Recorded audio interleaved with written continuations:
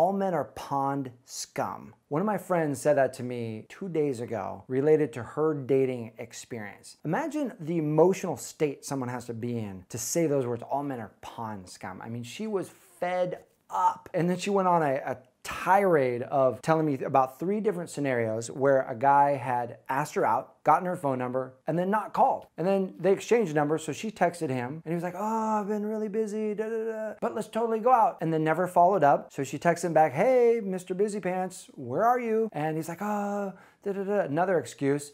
Not followed up. And then she learns later that he's back together with his old girlfriend. 3 different times in the last 3 weeks, this happened to her, that a guy asks for her number, gets really hot, totally flirting with her, says, I'll take you out, and then doesn't follow up. And she was like, I'm done. All men are pond scum. Here's one of the challenges when it comes to dating, is not dragging past experiences into your future and shaping who you are. Because this woman was so fed up, she's like, you know, I'll date, but I'm just gonna be super guarded now. One of the challenges is when you're super guarded, when you're in this toxic state of negativity, when the guy that you want does come around, you're not the woman that he wants to be with. No guy who's super successful, who has lots of options, wants to be with someone who's jaded and cynical. So what can you do to protect yourself? The first is to realize this. Number one, the guys who are flaky and asking a lot of people out do 90% of the asking. So if there are a lot of guys who are asking you out and don't follow up, that is not all men. When you hear yourself say the words,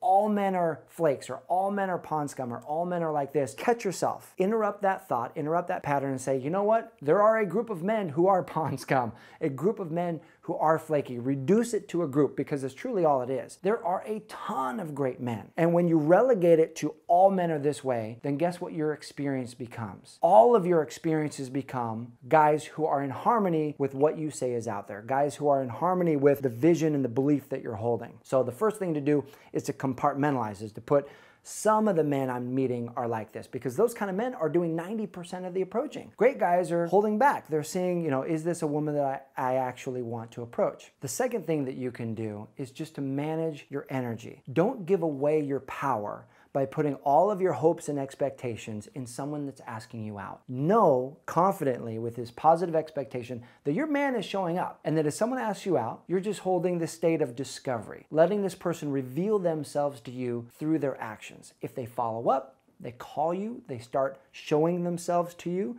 by doing what it is that they say, then they're revealing themselves as a quality guy.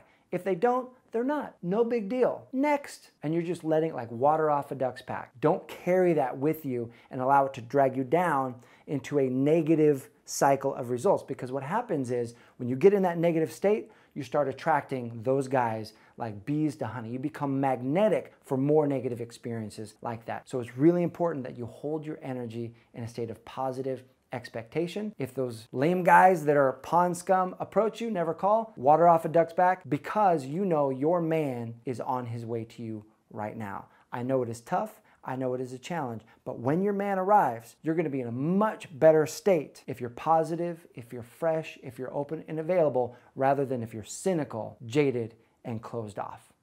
So I hope this helps you. As always, there's links below this video for more resources to serve you. Make sure you're subscribed to this channel so you can get the latest videos, and I look forward to seeing you soon.